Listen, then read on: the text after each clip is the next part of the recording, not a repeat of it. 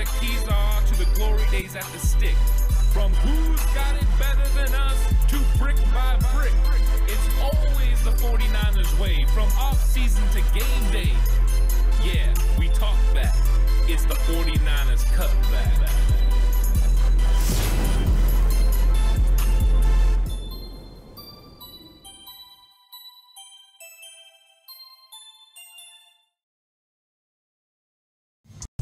It's 49ers Cutback Podcast time. Welcome to the show. It's time to talk about an untapped potential of Marlon Davidson, 49ers' new defensive tackle. The 49ers brought him in this year, and he's looking to make an impact on this 49ers roster. And he's still a young guy. He was just drafted in the 2020 NFL Draft. So there's a lot of potential that could still be coming out of Marlon Davidson. And Marlon Davidson had a pretty good season in 2021, but after that, he was released. He had an injury in 2022, and the Falcons decided to move on from him. But who is Marlon Davidson? He's a guy that's 6'3", about 305 pounds, and he's got an 80 and 4/8 wingspan. He's a guy that, when he played at Auburn in college, played on the outside as an edge rush, but everyone kind of understood he was going to be a conversion to defensive tackle, and that's what he ended up playing.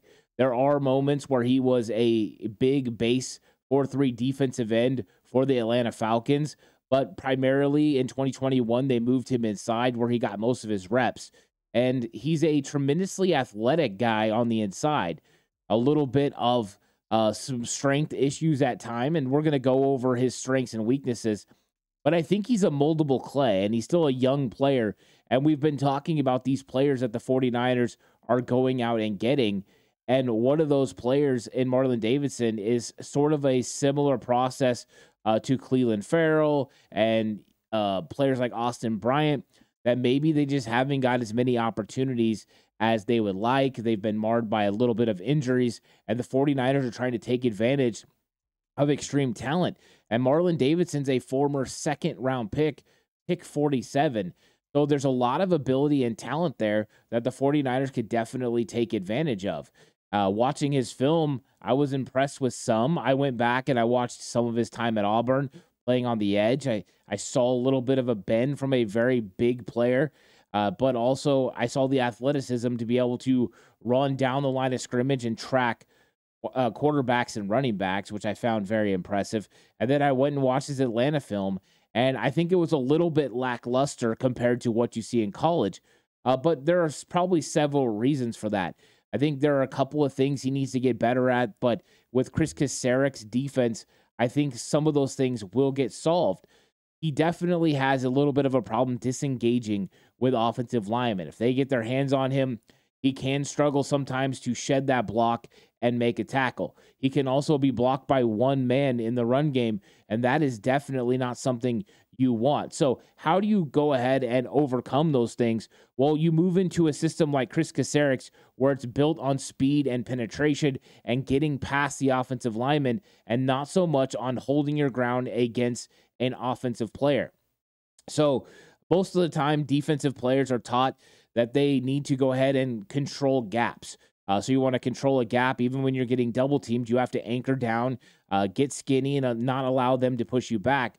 In Kris Koceruk's defense, you penetrate through that double team by getting skinny and getting into the backfield. There are definitely different reads for different offenses, especially when offenses are doing a lot of pulling and things of that nature. But when it comes down to how you play in Koceruk's defense, it's just different than you play in other places. So a player that was predetermined to do one set of things in the NFL, it gets somewhat changed up, and that's why they can have success in another system. So that's what Kris Koceruk does. He finds these players that he liked coming out of college, and then when they don't pan out somewhere else, he says, hey, you know what would happen if we got them into our system and we're able to use their natural gifts in the way that they are intended to be used? Because playing a player out of position happens a lot in the NFL. And some careers are ruined by it, and others, they get a second chance and they go out and they prove that, hey, as long as I'm put into a situation where I can use my best skills, I'm going to be successful. But not all head coaches and position coaches see the potential in each of their players or know how to use their best skill set to their advantage. And that is something that Koceruk has consistently proven he's able to do. That's why I say when you have a guy with untapped potential like Marlon Davidson, he has a shot to succeed with Kris Koceruk and the 49ers.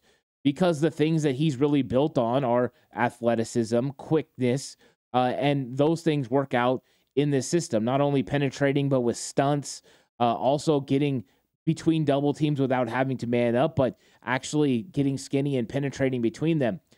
Where I'm a little bit worried about Marlon Davidson is in those double team situations like we just talked about, is him not being able to get skinny, get off the ball quick enough and get through, and getting pushed back. That is something that plagued the 49ers defensive line in 2019 a little bit when they were getting pushed off and teams were running on them. And we've seen it in other areas as well, including last season. There are times that players like Kevin Givens, who is another Marlon Davidson type player, will get double teamed and pushed back, creating huge run lanes for these teams. And that was something Atlanta took advantage of on the 49ers last year. No Nick Bosa meant no real worries on the edge, and then you can double up on the inside and get a push against the 49ers' quicker, smaller defensive tackles.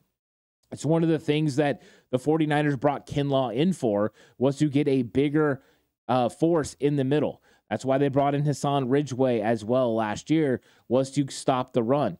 Teams were double teaming at the point of attack, pushing them back, and being able to make plays that way if they had a power run game. The 49ers use penetration, speed, and athleticism to overcome the obstacles of going against those double teams. But if you're not able to do it, then you're going to struggle. With Marlon Davidson, he's got the ability to do it. He's got the techniques. He's got the skill level to be able to do it. The question mark is, does he have the strength after transitioning from defensive end to defensive tackle in the NFL? It has been a few years, and his body should be a lot different. Of course, not playing in 2022 means he's probably got a little bit of rust he's going to have to knock off as well. But if that strength can transition, or he has built that strength up, then he's definitely able to play defensive tackle for Kris Koceruk. You have that speed and ability to go around offensive linemen or to go through double teams, and you just fit. He also hasn't had very much production in pass rushing, but that's something he'll be afforded to do if he can prove it during training camp. I think he's a very exciting prospect for the 49ers, because I look at this guy as a clean slate. You bring him in, you act like he's a rookie just coming into the league, even though he's already played in the league and knows about the size, speed difference of NFL players, the different continuity of offensive line and defensive line play. He understands what you have to do, but you treat him as a rookie and you really try to build him from the ground up. You work on him staying low. You work on his hand placement. You work on all those things, and you see if you could develop him into something that could potentially help your defensive line and help your defensive line rotation. A problem for Marlon Davidson to be able to untap his potential is going to be competing against the other very formidable defensive linemen for the 49ers. Armstead, Hargrave, they're out of this world. They're spectacular. Then we talked about Kevin Givens earlier, who is Marlon Davidson clone. They're very similar in the way that they approach and play the game.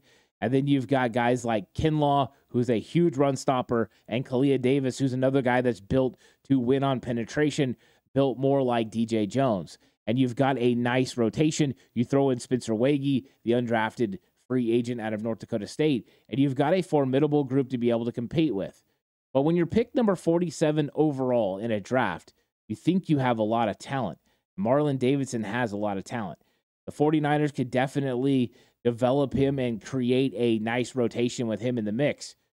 Last year, they got a lot of plays out of T.Y. McGill. Now McGill's back, and he's going to be looking to compete for playing time as well. But what will Marlon Davidson look like when he gets into Kris Koceruk's defensive scheme? That's what I'm really curious to see. We're talking about a guy that dropped off in zone coverage and a guy that even intercepted Tom Brady in 2021 and took it to the house for a touchdown. Fun play to watch. Those types of things mean he's definite fit for this 49er scheme. You throw in the fact Steve Wilks likes to fire zone blitz, and that means you drop off defensive linemen into coverage. Doesn't mean he's athletic enough to go run with a running back or anything like that, but to drop into a zone and potentially take away somebody in that area, he can definitely do it. So he has all the pieces and all the tools to play for this 49ers defense. Kris Koceruk is his best chance to figure out what his potential actually is. If he's unable to do it, it might be his last stop in the NFL. Seems like the 49ers have a lot of players that are coming in with that same mentality. It means they're going to be hungry. They're going to be ready to go. They're going to be looking to make an impact on the 49ers roster. Super excited about Marlon Davidson and just seeing how he progresses in Koceruk's system. Now, they gave him a decent contract, but no guaranteed money. $955,000 is great for a veteran player like this. But knowing that there's no risk if he doesn't work out means the 49ers feel comfortable just in case it doesn't work out. And it also means Marlon Davidson is betting on himself that it will. He believes he can make this roster. And that's the attitude he's going to need. He's going to have to go out there every single day and earn it. And when he's out there in training camp, he better be playing harder and more physical than everybody else that he's competing against. It's going to be fun to watch this rotation for the 49ers defensive line. We've been talking about each one of them, their skills. The 49ers definitely have a talented group. Kris Koceruk is going to be developing an interior defensive line that's going to be predicated on a lot of speed. And if they can go ahead and penetrate and make plays and not get pushed off the line in double teams, they're going to have a lot of success. And I think Marlon Davidson could be a part of that if he's able to overcome not being able to disengage with offensive linemen. If he can start doing that and learn the techniques, that he could be an impact player for the 49ers in 2023. Thank you so much for watching. Like the video. Subscribe to the channel if you haven't already. On the way to 4K. Really appreciate all the support. More content coming your way. Thanks so much for watching. I'll catch you on the next one. But until then, stay safe. And remember, the right way is always the 49ers way.